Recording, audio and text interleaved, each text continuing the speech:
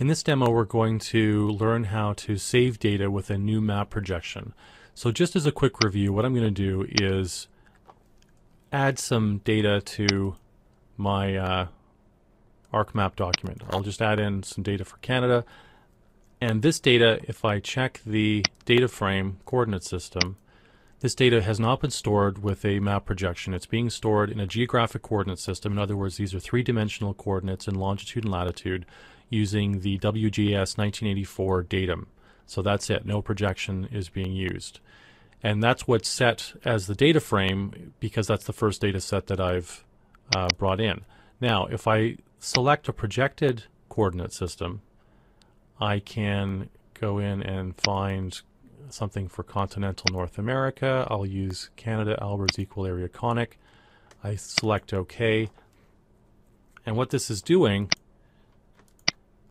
is calculating what the data would look like if it was projected in this way and showing it to me on the screen. We call this, it's doing the calculation on the fly. So in other words, the data that are stored in the map file have not changed. It's still being stored in geographic coordinate system with no projection, but the software is smart enough and fast enough that whatever projection I choose, it can calculate that very quickly and re-display the map in that new projection, but nothing's being stored permanently. So that's important. So I could do that all day long, change different projections as many times as I want, and nothing's happening to my data file. However, if I do want to save my data in a new version of that, there's a couple of ways that I can do that.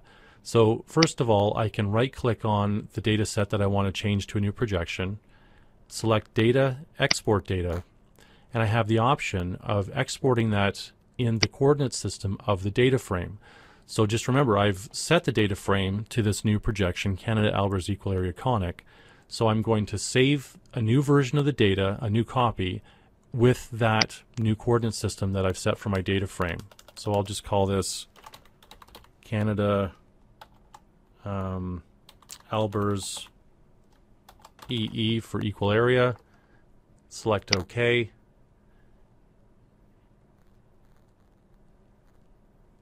And now I have a new version of the data in the new coordinate system. And what's really important to understand here is that it's actually gone and done a calculation for every single vertex, every point that's being used to describe these areas, the geometry of the data set.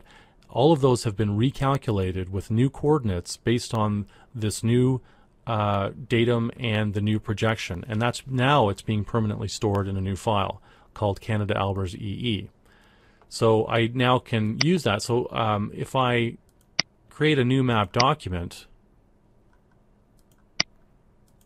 from scratch, so nothing has been set to begin with, and I now add in my projected version of that data as the first data set, you'll see that it's already automatically projected because that's been stored in the data file. And not only that, but it's setting the data frame of my map document to that. It automatically knows to read the projection information from the data file and use that to set my data frame. And any other data that I add in will be set to match the look of the projection that I'm using here. There's a second way of achieving the same result, and I can access that through Arc Toolbox under the Data Management Tools in the Projections and Transformations toolbox.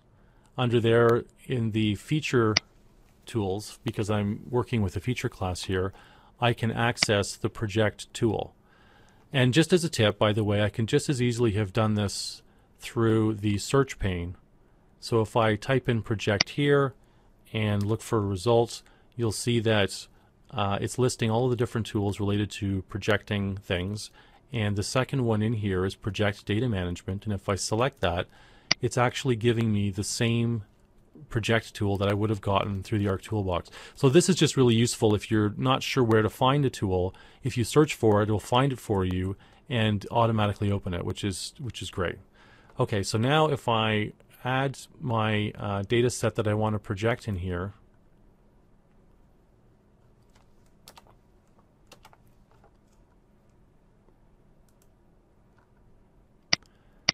so if I wanted to, I could project the data set that I've already created with Canada Albers EE, and I could reproject this again if I want to. So I could select an output coordinate system that's something else altogether.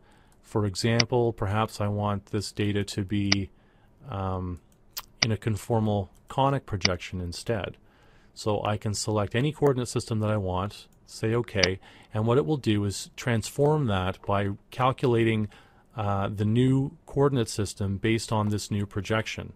So I'll change the name to Albers CC for conformal conic, and so I can click OK, and it will calculate a new version of that data based on the projection that I've set. So this achieves the same effect as what I did the first way with doing an export data, but I'm using a tool which can be very handy if you're using it in a model, for example, or you can also do a batch project where you can project as many different feature classes as you want at the same time, and it will do them all at once.